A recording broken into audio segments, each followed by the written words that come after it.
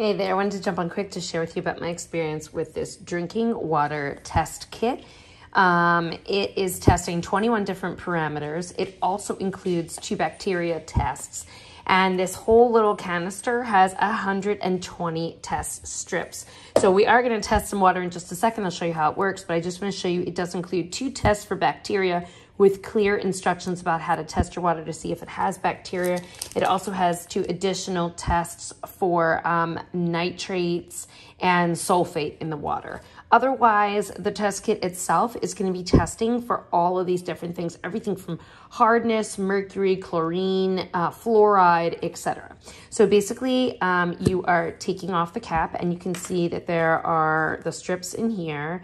We are going to go ahead and just pull out 1 strip, and you basically just dip this in the water for 2 seconds, and then you need to let it set for 15 seconds. So we're going to go ahead and dip 1, 2, pull it out 1, 2, 3, 4, 5, 6, 7, 8, 9, 10, 11, 12, 13, 14, 15, and as you can see, then we just start matching these up. So the first one listed here is the first one we match up.